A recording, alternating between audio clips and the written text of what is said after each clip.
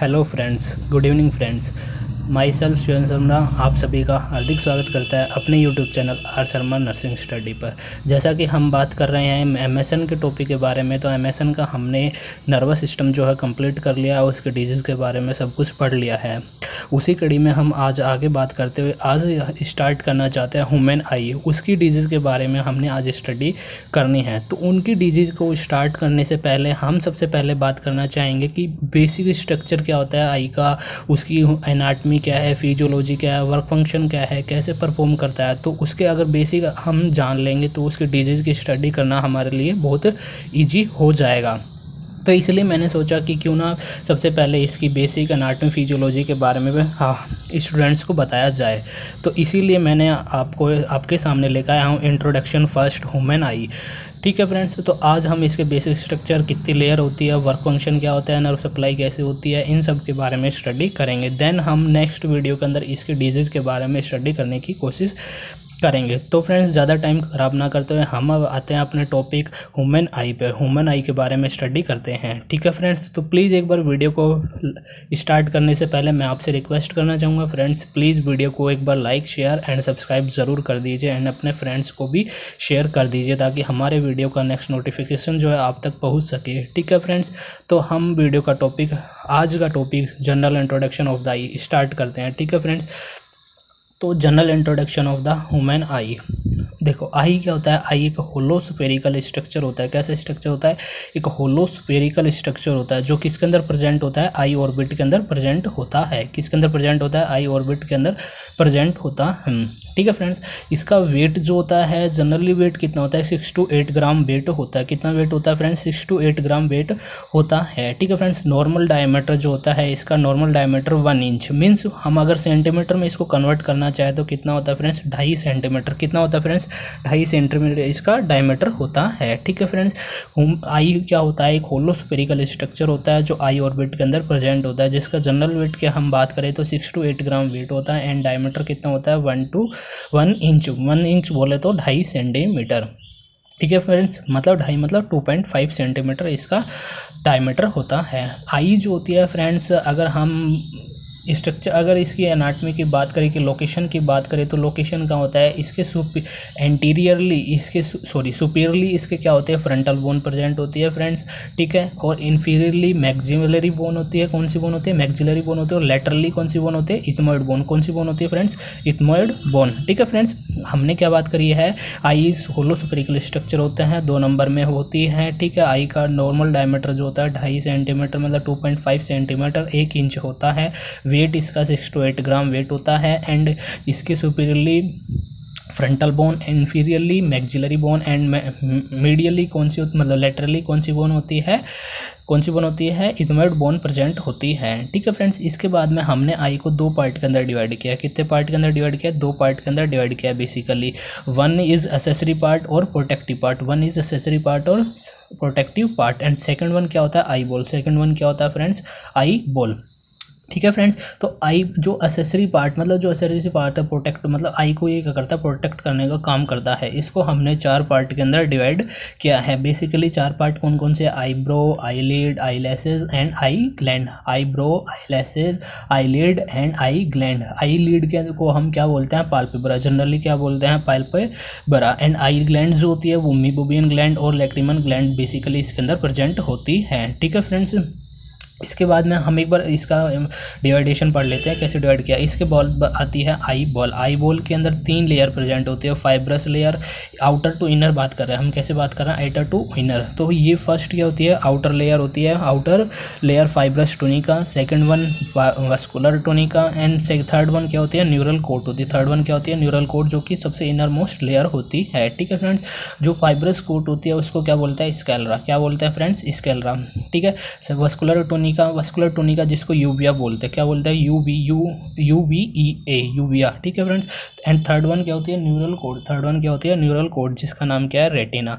तो जो fibrous टोनिका sclera होती है उसके 2 पार्ट है, cornea and conjunctiva. Cornea and conjunctiva. Second one जो है तो वस्कुलर टोनिका, उसके 3 पार्ट होते हैं, कोरेड, ciliary body and iris. कोरेड, ciliary body and iris. Third one जो न्यूरल कोट है, रेटिना, उसके भी 3 पार्ट प्रेजेंट होते हैं, bipolar cell, ganglionic cell and road and cone cell. ठीक है फ्रेंड्स, इसी कड़ी में हम बात करते हैं अब एसेसरी पार्ट के बारे में स्टडी करेंगे कि एसेसरी पार्ट होता क्या है, प्रोटेक्टिव पार्ट। सबसे पहले हमने बताया था आईब्रो। आपको पता है कि आईब्रो जो जनरली गर्ल्स जो होती हैं वो आईब्रो करवाती हैं। ठीक है, तो ये क्या होता है कि आउटवर्ड डायरेक्टली होती है, आउटवर्ड होती है डायरेक्टली। ठीक है, और प्रेजेंस ऑफ हेयर, और इस पर क्या प्रेजेंस होते हैं, हेयर प्रेजेंट होते हैं, जो कि किससे प्रोटेक्ट करने का काम करती है, हमें स्वेट और रेन ड्रॉप से प्रोटेक्ट करने का काम करती है। ठीक है फ्रेंड्स, आईब्रो दो ही होती है, दो, अगर दो आई होगी तो बेसिकली जनरल बात है, दो आई होगी तो दो आईब्रो होगी। ठीक है फ्रेंड्स, और आईलिड क्या होती है, दो आईलिड होती है। वन आईज में कितनी आईलिड होती है, दो। Upper eyelid and lower eyelid, upper eyelid and lower eyelid. जो अपर आईलिड होती है वो कैसी होती है फ्रेंड्स, मूवेबल होती है। कैसी होती है फ्रेंड्स, मूवेबल होती है। एंड जो लोअर आईलिड होती है वो कैसी होती है, इमूवेबल। कैसी होती है फ्रेंड्स, इमूवेबल होती है। ठीक है फ्रेंड्स, जो लोअर जो अपर आईलिड होती है मूवेबल, वो क्या होती है, regularly close eight a particular interval of time. एक पर्टिकुलर टाइम ऑफ इंटरवल के बाद में जो अपर आईलिड होती है वो क्या हो जाती है, क्लोज हो जाती है, ताकि वो कॉर्निया को क्लीन कर सके, ताकि वो कॉर्निया को क्लीन कर सके। और इस प्रोसेस को क्या बोलते हैं, ब्लिंकिंग। इस प्रोसेस को क्या बोलते हैं फ्रेंड्स, ब्लिंकिंग बोलते हैं। ठीक है फ्रेंड्स, ये क्या होती है, आईलिड। आईलिड क्या होती है, अपर आईलिड जो होती है वो एक रेगुलर इंटरवल ऑफ टाइम के बाद में ओपन और क्लोज होती रहती है, ताकि वो कॉर्निया को क्लीन कर सके। और इस प्रोसेस को हम क्या बोलते हैं, ब्लिंकिंग। जैसे आपने सुना होगा, ब्लिंकिंग ऑफ द आईज। ठीक है फ्रेंड्स, इसके बाद में आती है लोअर आईलिड। लोअर आईलिड जो होती है वो इमूवेबल होती है। कैसी होती है फ्रेंड्स, इमूवेबल होती है। ठीक है, और जो लोअर एंड अपर आईलिड के बीच का जो जंक्शन होता है, लोअर एंड अपर आईलिड, मतलब ये जो अपर आईलिड है एंड लोअर आईलिड है, जो इन दोनों के बीच का जो जंक्शन होता है उसको क्या बोलता है, फोर्निक्स। उसको क्या बोलते हैं फ्रेंड्स, फोर्निक्स। आपको ध्यान रखना है, क्या बोलते हैं, फोर्निक्स। मैंने यहाँ लिख रखा है, the junction of the upper and lower eyelid is known as fornix. क्या बोलते हैं फ्रेंड्स, फोर्निक्स बोलते हैं। ठीक है फ्रेंड्स, ये बेसिकली मैंने आपको बताया है। ठीक है, इसके बाद में हम बात करते हैं, इसके बाद थर्ड वन आता है आई लैसेज। आई लैसेज जो होते हैं आईलिड पे प्रेजेंट होते हैं। फ्री एज जो होती है आईलिड की, उनके ऊपर रेसेज प्रेजेंट होते हैं, उनको क्या बोलते हैं, आई लैसेज। ठीक है, free as of eyelid contain आई लैसेज। ठीक है फ्रेंड्स, ये आई लैसेज होते हैं। इसके बाद हम फोर्थ वन बात करते हैं, आई ग्लैंड। मैंने फोर्थ पार्ट के बताया था, आई gland, Meibomian gland and lacrimal gland होती है। जो मेबोमियन ग्लैंड होती है वो मॉडिफाइड सीबेशियस ग्लैंड होती है। कैसी फ्रेंड्स होती है, मॉडिफाइड सीबेशियस ग्लैंड प्रेजेंट होती है। इसके बाद जो सेकंड ग्लैंड मैंने बताया, लैक्रिमल ग्लैंड, जो टीयर सिक्रेट करती है। ये क्या सिक्रेट करती है, टीयर सिक्रेट करती है। ये कहाँ प्रेजेंट होती है friends, upper part of the orbit. Orbit के जो ऑर्बिट जो होता है, आई ऑर्बिट जिसमें आई प्रेजेंट होती है, उसके अपर पार्ट के अंदर प्रेजेंट होती है। और क्या सिक्रेट करती है, slightly alkaline and watery fluid secrete करती है। क्या सिक्रेट करती है friends, slightly alkaline watery fluid secrete करती है। और इसमें बैक्टीरियोसाइडल एंजाइम प्रेजेंट होते हैं। क्या प्रेजेंट होते हैं, बैक्टीरियोसाइडल एंजाइम प्रेजेंट होते हैं, जिनको क्या बोलते हैं, एंजाइम। नाम क्या होता है इसका, लाइसोजाइम। क्या नाम होता है फ्रेंड्स, लाइसोजाइम। ठीक है फ्रेंड्स, ये क्या बताया, लैक्रिमल ग्लैंड जो होती है वो टीयर सिक्रेट करती है, ऑर्बिट के अपर पार्ट में प्रेजेंट होती है। इसमें slightly alkaline watery fluid present होता है, जिसमें बैक्टीरियोसाइडल एंजाइम लाइसोजाइम प्रेजेंट होता है, मतलब बैक्टीरिया को किल करने वाले एंजाइम। ठीक है, एक हेल्थी टीयर के अंदर 3 लेयर प्रेजेंट होती है फ्रेंड्स। एक हेल्थी टीयर में कितनी लेयर प्रेजेंट होती है, 3 लेयर प्रेजेंट होती है, mucoid, lipoid and aqueous. 3 layer, mucus, lipid and aqueous. अगर आपको याद रखना है तो जैसे MLA के नाम से ट्रिक शॉर्ट ट्रिक बताओ मैं आपको याद करने के लिए, तो MLA, MLA, MLA, MLA, MLA मतलब आपको पता है हमारे इंडिया में जो सिस्टम है, ठीक है, गवर्नमेंट का, उसमें MP MLA वगैरह प्रेजेंट होते हैं, तो MLA के नाम से हम याद रख सकते हैं, M mucoid, L lipid and aqueous. ठीक है फ्रेंड्स, अगर इन लेयर की इंटीग्रिटी में कोई भी चेंजेस आता है, देखने को मिलता है, तो क्या होता है, कॉर्निया की इंटीग्रिटी भी चेंज होगी। ठीक है फ्रेंड्स, क्या चेंज होगी, कॉर्निया की इंटीग्रिटी भी चेंज होगी। ठीक है फ्रेंड्स, टीयर जो होते हैं वो किस रेस्पॉन्स में सिक्रेट होते हैं, कोई भी रिफ्लेक्स हुआ या फिर इमोशनल स्टिमुलाई जो भी प्रोड्यूस होता है उसके रेस्पॉन्स में हमारी बॉडी के अंदर लैक्रिमल ग्लैंड जो होती है वो क्या सिक्रेट करती है, टीयर सिक्रेट करती है। ठीक है फ्रेंड्स, इसके बाद में हमें बात करना है आई के स्ट्रक्चर के बारे में स्टडी करनी है। किसके बारे में स्टडी करनी है फ्रेंड्स, आई के स्ट्रक्चर के बारे में स्टडी करनी है। ठीक है, ये बेसिकली मैंने क्या बना रखा है, एक ह्यूमन आई का जनरल क्या बना रखा है, एक डायग्राम बना रखा है, तो उसके बारे में मैं आपको बताने की कोशिश करता हूँ। ये जैसे बात करते हैं, जैसे ये क्या है, ये जो बाहर वाली लेयर, आउटर लेयर क्या है, आउटर लेयर, इसको क्या बोलते हैं फ्रेंड्स, मैंने अभी बताया था कि आउटर लेयर क्या होती है, कोरोइड होती है। कौन सी होती है, सॉरी, स्कैलरा होती है। कौन सी होती है आउटर लेयर, स्कैलरा होती है। ठीक है फ्रेंड्स, कौन सी होती है, स्कैलरा is the outer most layer. ठीक है फ्रेंड्स, जिसमें मैंने आपको 2 पोर्शन बताए थे, एक one is cornea and second one is conjunctiva. ठीक है फ्रेंड्स, एंड सेकंड वन जो लेयर बताई थी कोरोइड, कौन सी लेयर बताई थी, कोरोइड, मीडियल लेयर होती है। कौन सी होती है फ्रेंड्स? मीडियल लेयर होती है कोरोइड, ठीक है फ्रेंड्स। उसके बाद में जो इनर मोस्ट लेयर बताया मैंने आपको, वो कौन कौन सी होती है? रेटाइना जो कि नर्वस लेयर होती है। तो ये मैंने 3 लेयर आपको बता रखा है यहाँ पे। Sclera, second one is choroid and third one is retina, ठीक है फ्रेंड्स। इसके बारे में होती है, ठीक है। एक बार थ्योरेटिकल पार्ट स्टडी कर लेते हैं, फिर आपको डायग्राम अच्छी तरीके से समझ में आ जाएगा, ठीक है फ्रेंड्स। तो सबसे पहले हमने बात करनी है आई बॉल के बारे में। फर्स्ट पार्ट के बारे में हमने स्टडी कर लिया है, एक्सेसरी पार्ट और प्रोटेक्टिव पार्ट, ठीक है। अब हमें बात करनी है आई बॉल, जो कि सेकंड पार्ट होता है, उसके बारे में स्टडी करनी है, ठीक है। आई बॉल में क्या बताया मैंने? 3 लेयर आपको बताई। फाइब्रस टोनिका जो कि स्केलरा होती है, second one is vascular layer that is choroid and third one is retina, ठीक है फ्रेंड्स। आई बॉल जो कि फाइब्रस टोनिका, ये क्या करती है? 5/6 पार्ट को कवर अप करती है। आई बॉल के 5/6 पार्ट को कवर अप करती है फाइब्रस टोनिका जो होती है, मतलब कोरोइड के बारे में स्टडी कर रहे हैं। ये क्या होती है? आउटर मोस्ट प्रोटेक्टिव की लेयर होती है। कौन सी लेयर होती है? सॉरी, स्केलरा के बारे में स्टडी करने मेरे को पता नहीं क्यों कोरोइड बार बार याद आ रहा है, ठीक है फ्रेंड्स। तो स्केलरा के बारे में स्टडी कर रहे हैं। तो स्केलरा क्या होती है? आउटर मोस्ट प्रोटेक्टिव कवरिंग होती है, आई को प्रोटेक्ट करने का काम होती है। जो तो कोई भी चीज़ जो कि प्रोटेक्ट करने का काम होता है, उसके अंदर कौन सा टिश्यू प्रेजेंट होता है? डेंस कोलेजन प्रोटीन प्रेजेंट होते हैं। कौन से प्रोटीन प्रेजेंट होते हैं? डेंस कनेक्टिव टिश्यू के कोलेजन फाइबर प्रेजेंट होते हैं, ठीक है फ्रेंड्स। स्केलरा जो होती है एंटायर का आई बॉल को कवर करने का काम करती है, एक्सेप्ट कॉर्निया वाले पोर्शन को छोड़ के। कौन से पोर्शन को छोड़ के फ्रेंड्स? कॉर्निया वाले पोर्शन को छोड़ करके। एंड प्रोटेक्ट करती है जो इंट्राओकुलर कंटेंट्स होता है, उस आई के अंदर जो भी कंटेंट प्रेजेंट होता है उसको कहते हैं प्रोटेक्ट करने का काम करती है, क्योंकि आउटर मोस्ट प्रोटेक्टिव कवरिंग है, प्रोटेक्ट करने का यही काम करेगी, ठीक है फ्रेंड्स। ये होती है फाइब्रस टोनिका। इसके अंदर हमने बात करनी कॉर्निया और कंजक्टिवा, ठीक है। फाइब्रस टोनिका। स्केलरा जो होती है एंटीरियरली किसकी फॉर्मेशन करती है? कॉर्निया की फॉर्मेशन करती है। किसकी फॉर्मेशन करती है फ्रेंड्स? कॉर्निया। जो स्केलरा जो होते हैं वो 5/6 पार्ट को कवर अप करती है। कितने पार्ट को कवर अप करती है? 5/6 पार्ट को कवर अप करती है। एंटीरियरली ये किसकी फॉर्मेशन करती है? कॉर्निया की। Form anteriorly portion of eye ball, ये एंटीरियर पोर्शन की फॉर्मेशन करती है आई बॉल की, ठीक है फ्रेंड्स। स्केलरा जो होती है आगे इन फ्रंट होकर के किसकी फॉर्मेशन करती है? कॉर्निया की। ये वस्कुलर होती है, मतलब इसमें वेसल्स वगैरह प्रेजेंट नहीं होती है, ठीक है। 1/6 पोर्शन को कवर अप करती है आई बॉल के।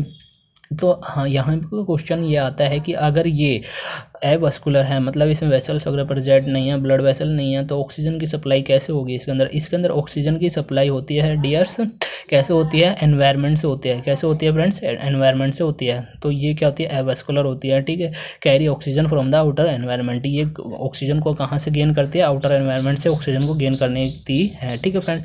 अब कॉर्निया के अंदर क्या प्रेजेंट होती है? कॉर्निया के अंदर 5 लेयर प्रेजेंट होती है। कितनी लेयर प्रेजेंट होती है? 5 लेयर प्रेजेंट होती है कॉर्निया के अंदर। First one is epithelium, second one डिशमेंट membrane, कौन सी होती है? डिशमेंट मेम्ब्रेन होती है। Third one बोमेंस membrane, fourth one stroma and fifth one क्या होती है? एंडोथेलियम मेम्ब्रेन होती है, ठीक है फ्रेंड्स। कॉर्निया में कितनी मेम्ब्रेन होती है? 5 लेयर प्रेजेंट होती है। Epithelium, डिशमेंट membrane, बोमेंस membrane, stroma and fifth one क्या होती है? एंडोथेलियन मेम्ब्रेन होती है। जो फर्स्ट वन एपिथेलियल मेम्ब्रेन होती है उसके अंदर बहुत ज़्यादा कैपेबिलिटी होती है रैपिड रेप्लिकेशन करने की। कैसी? रैपिड रेप्लिकेशन करने की कैपेबिलिटी होती है। तो इसलिए क्या होती है? 7 डेज के बाद में, आफ्टर पर्टिकुलर टाइम क्या है? 7 डेज के बाद में ये लेयर जो होती है वो क्या होती है? रेप्लिकेट करती है और रिप्लेस हो जाती है और न्यू लेयर की फॉर्मेशन हो जाती है एपिथेलियम की, ठीक है फ्रेंड्स। ये था कॉर्निया। इसके बाद में कंजक्टिवा, मैंने सेकंड पार्ट क्या बताया था? कंजक्टिवा क्या होती है? एक बैरियर का काम करते हैं एक्सटर्नल एनवायरनमेंट से, ठीक है फ्रेंड्स। इसके अंदर मॉडिफाइड सेबेशियस ग्लैंड प्रेजेंट होती है। कौन सी ग्लैंड प्रेजेंट होती है? मॉडिफाइड सेबेशियस ग्लैंड प्रेजेंट होती है, ठीक है फ्रेंड्स। उसके बाद में ये हमारी फर्स्ट लेयर जो फाइब्रस टोनिका स्केलरा थी वो कंप्लीट हो गई है, जिसमें कॉर्निया और मैंने कंजक्टिवा के बारे में बता दिया है। कॉर्निया के अंदर 5 लेयर बताई, epithelium, डिशमेंट membrane, बोमेंस membrane, stroma and endothelium membrane. उसके बाद में सेकंड बात करते हैं वस्कुलर लेयर, जिसको क्या बोलते हैं? यूविया। क्या बोलते हैं फ्रेंड्स? यूविया।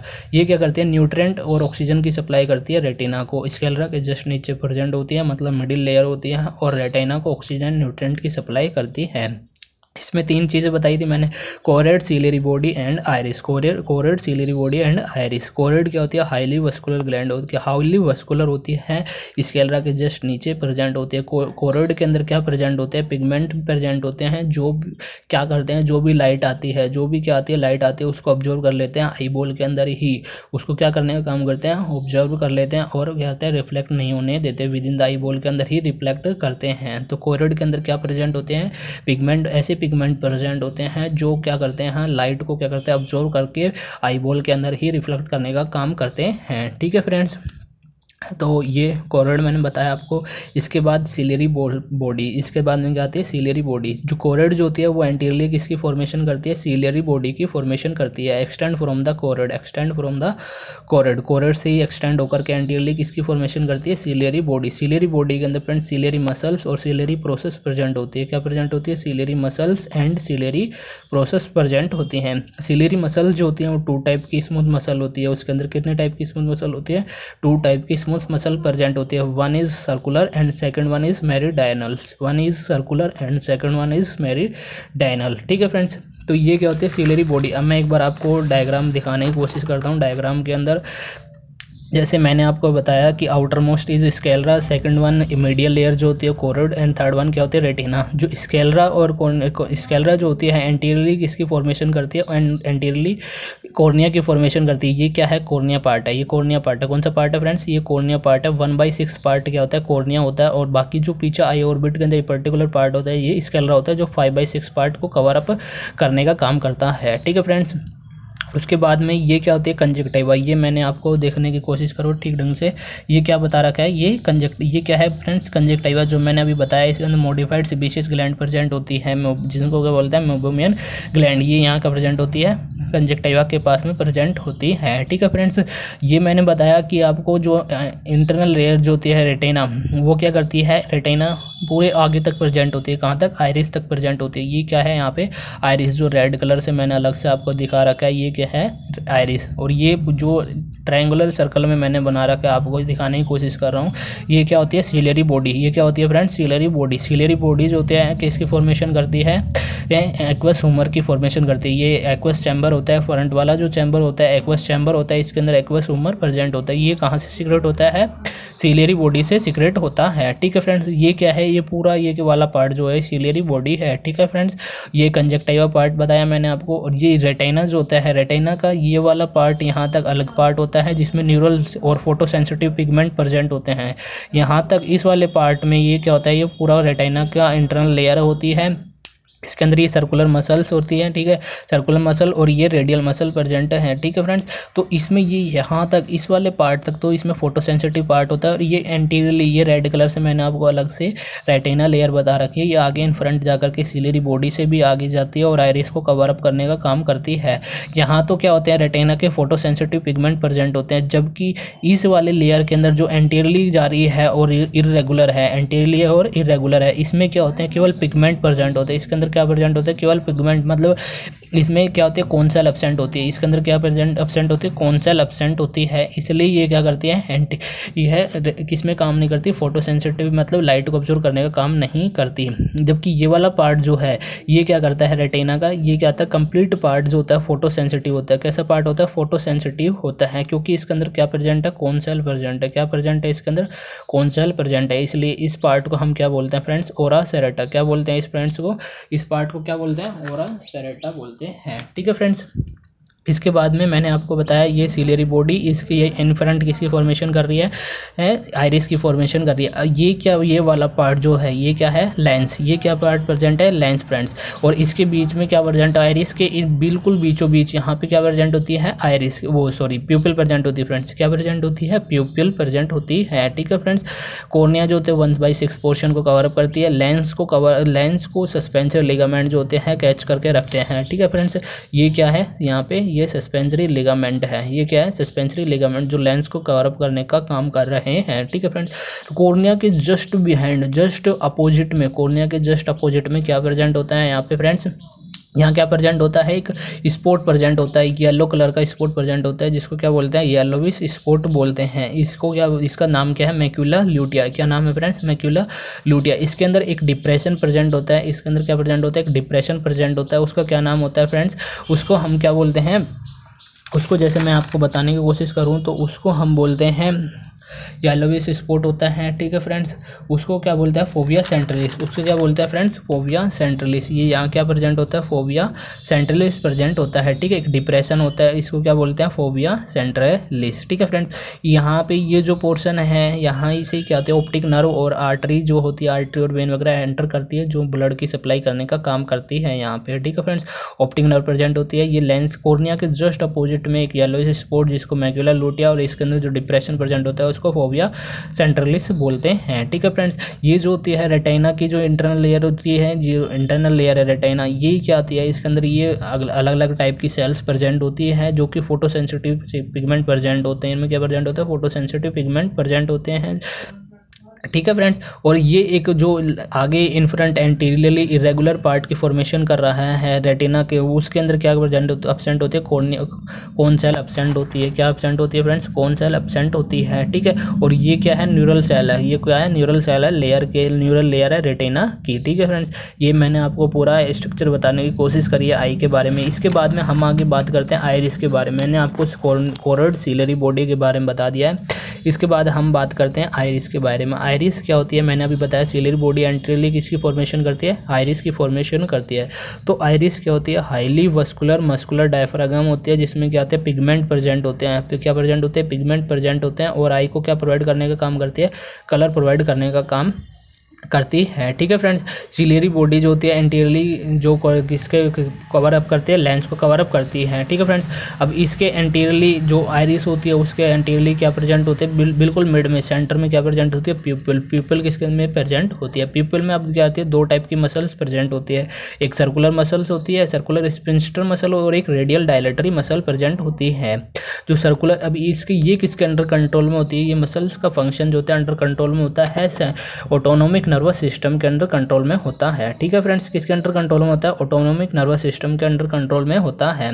जो सर्कुलर स्पिंस्टर मसल होती है उस पर काम करता है पीएसएनएस पैरा सिंपैथेटिक नर्वस सिस्टम। अगर पीएसएनएस क्या करता है, जो सर्कुलर मसल होती है सर्कुलर स्पिंस्टर मसल, इनमें कॉन्ट्रैक्शन करवाता है, और कॉन्ट्रैक्शन करवाने के बाद क्या होता है सर्कुलर मसल में क्या करता है कॉन्ट्रैक्शन करवाता है और पीपल को कॉन्स्ट्रिक्ट कर देता है। क्या करता है पीपल को कॉन्स्ट्रिक्ट कर देता है। इसके बाद में जो सिंपैथेटिक नर्वस सिस्टम होता है वो कॉन्ट्रैक्ट करती है, जब तो सिंपैथेटिक नर्वस सिस्टम से स्टिमुलेशन आता है और क्या करता है रेडियल मसल को क्या करता है कॉन्स्ट्रिक्ट करता है। क्या करता है रेडियल मसल को कॉन्स्ट्रिक्ट करता है और पीपल को डायलेट करने का काम करता है इन द डार्कनेस के अंदर। जब डार्कनेस होती है तो रेडियल मसल डायलेट करने का काम करती है। रेडियल मसल क्या होती है डायलेट होती है। रेडियल मसल जैसे मैं बता दूं आपको आरडीडी के नाम से आप याद रख सकते हो, आरडीडी रेडियल मसल डार्कनेस के अंदर क्या होती है डायलेट होती है। डार्कनेस के अंदर क्या होती है डायलेट होती है, ठीक है फ्रेंड्स। आप इसको याद रख सकते हैं आरडीडी रेडियल मसल डार्कनेस में क्या होती है डायलेट होती है, ठीक है फ्रेंड्स। तो इसके बाद हम बात करते हैं आई का काम क्या होता है। आई आइरिस का काम होता है control the amount of light that enter into I. जो आई के अंदर कितनी अमाउंट ऑफ लाइट एंटर करनी है ये किस पर डिपेंड करता है, आइरिस के ऊपर डिपेंड करता है, ठीक है फ्रेंड्स।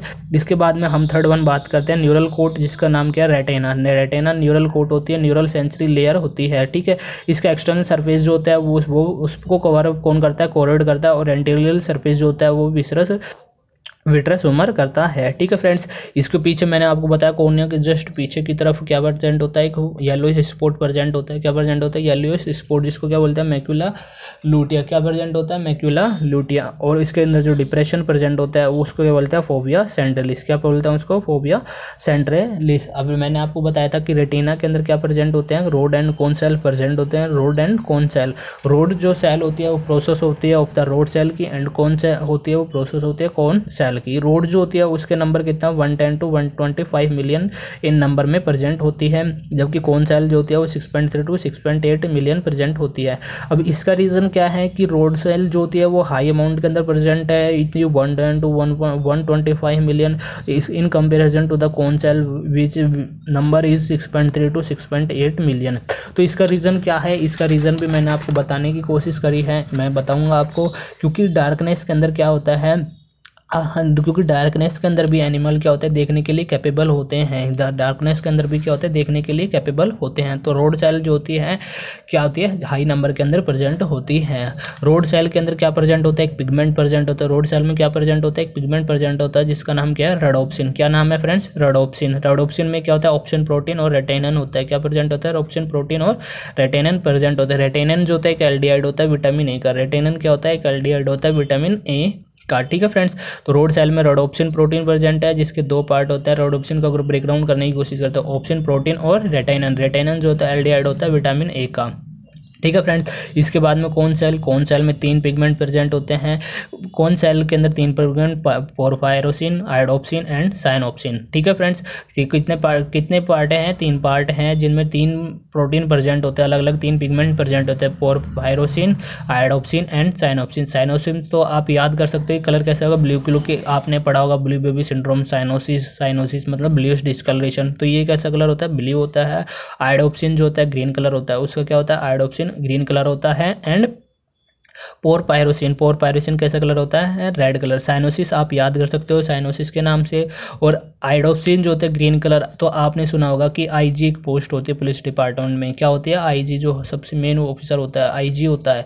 तो इस तरीके से आप याद कर सकते हो, आईजी, आई मतलब आयोडोप्सिन और जी मतलब ग्रीन, तो आईजी के नाम से आयोडोप्सिन और जी मतलब ग्रीन। ठीक है फ्रेंड्स, और पायरोसिन रेड कलर प्रेजेंट होता है। जब ये कौन सेल, तीनों टाइप्स की कौन सेल के अंदर क्या होता है, इक्वली स्टिमुलेट होती है। जब ये क्या होती है, इक्वली स्टिमुलेट होती है तीनों टाइप की कौन सेल, तो इसके अंदर एक सेंसेशन डेवलप होते हैं, किस कलर के, वाइट कलर के सेंसेशन कलर होते हैं, प्रोड्यूस होते हैं। ठीक है फ्रेंड्स, ये एक थ्योरी थी ट्राइक्रोमेसी थ्योरी। कौन सी थ्योरी थी, ट्राइक्रोमेसी। ठीक है फ्रेंड्स, कि अगर ये तीनों टाइप की कौन सेल में अगर इक्वली स्टिमुलेशन होता है तो एक लाइट कलर का, वाइट लाइट कलर के सेंसेशन प्रोड्यूस होते हैं। ठीक है फ्रेंड्स, इसको क्या बोलते हैं, ट्राइक्रोमेसी थ्योरी। अब इसके अंदर नर्व सप्लाई कैसे होती है, इसमें 6 टाइप की एक्सट्रिंसिक मसल प्रेजेंट होती है। कैसी मसल प्रेजेंट होती है, 6 टाइप की एक्सट्रिंसिक मसल होती है जिसमें 4 रेक्टस होती है और 2 ओब्लिक मसल प्रेजेंट होती है। 4 rectus and 2 oblique muscle present होती हैं। 4 रेक्टस कौन कौन से होते हैं, superior rectus, inferior, median and lateral. आपको सिंपली याद करना है, superior, inferior, median and lateral. Superior, inferior, median and rectus 4 muscle present होती है। एंड 2 ओब्लिक कौन सी होती है, inferior oblique and superior oblique, superior oblique and inferior oblique. ठीक है फ्रेंड्स, अब हमें याद रखना है कि इसके अंदर नर्व सप्लाई कैसे होगी। तो जो रेक्टस की 3 लेयर है कौन कौन सी, superior, inferior and median, superior, inferior, median. And जो ओब्लिक की जो इन्फीरियर ओब्लिक है कौन सी, इन्फीरियर ओब्लिक है। ठीक है फ्रेंड्स, ध्यान रखना कि रेक्टस के अंदर हम तीनों इंक्लूड करेंगे, सुपीरियर, इन्फीरियर एंड मीडियन, केवल लैटरल पार्ट को छोड़ देंगे। और इन्फीरियर ओब्लिक, इनको कौन सी नर्व सप्लाई करती है, ओक्यूलोमोटर नर्व। कौन सी नर्व करती है, ओक्यूलोमोटर नर्व, जो कि थर्ड क्रेनियल नर्व होती है। कौन सी नर्व होती है, थर्ड क्रेनियल नर्व होती है। ठीक है फ्रेंड्स, इसके बाद में जो लैटरल रेक्टस, जो कि रेक्टस की 4th मसल कौन सी है, लैटरल रेक्टस, इसको कौन सी मसल करती है, एब्डुसेंस क्रेनियल नर्व। कौन सी करती है, एब्डुसेंस क्रेनियल नर्व, जो कि 6th नंबर की होती है। कौन से नंबर की होती है, 6th नंबर की होती है। और जो लास्ट वन बची है, जो सुपीरियर ओब्लिक होती है, उसको कौन करने का काम करता है, ट्रोक्लियर नर्व। कौन सी करती है, ट्रोक्लियर नर्व, जो कि 4th क्रेनियल नर्व होती है। तो ठीक है फ्रेंड्स, ये था नर्व सप्लाई जिसमें 6 एक्सट्रिंसिक मसल प्रेजेंट होती हैं, जिसमें 4 रेक्टस और 2 ओब्लिक। 4 रेक्टस कौन कौन सी होती है, superior rectus, inferior rectus, median rectus and lateral rectus. And जो ओब्लिक मसल होती है वो कौन सी है, superior oblique and inferior oblique. Superior oblique को ट्रोक्लियर नर्व करती है, इन्फीरियर ओब्लिक को कौन सी करती है, ओक्यूलोमोटर नर्व करती है। ठीक है फ्रेंड्स, ये था all about the general introduction of the आई के बारे में मैंने आपको बता दिया है। ठीक है फ्रेंड्स, इसके बेस पे हमें स्टडी करनी है आगे आई के बारे में कि आई में कहाँ क्या प्रॉब्लम आ रही है। आपको बेसिक स्ट्रक्चर आई का पता होना चाहिए, जिसमें मैंने आपको बताने की कोशिश करी है, sclera choroid, retina, conjunctiva, ciliary body, suspensory ligament, cornea, aqueous chamber, vitreous chamber, meibomian gland, ठीक है, ऑप्टिक स्पोर्ट, फोविया सेंट्रलिस, इन सभी के बारे में स्टडी करी है। ठीक है फ्रेंड्स, तो ये था जनरल इंट्रोडक्शन। आई होप आपको वीडियो बहुत अच्छी लगी होगी। ये सबसे बेसिक था फ्रेंड्स, आपको स्टडी करनी है। इसके बाद हम नेक्स्ट इसके बारे में हम पढ़ेंगे कि अगर कोई भी डिजीज हो जाती है तो उसके अंदर डायग्नोसिस कैसे करेंगे। तो डिजीज पोर्शन की स्टडी करेंगे नेक्स्ट पोर्शन के अंदर। तो ये था बेसिक स्ट्रक्चर। ठीक है फ्रेंड्स, तो प्लीज़ आप मेरी वीडियो को एक बार लाइक, शेयर एंड सब्सक्राइब जरूर कर दीजिए।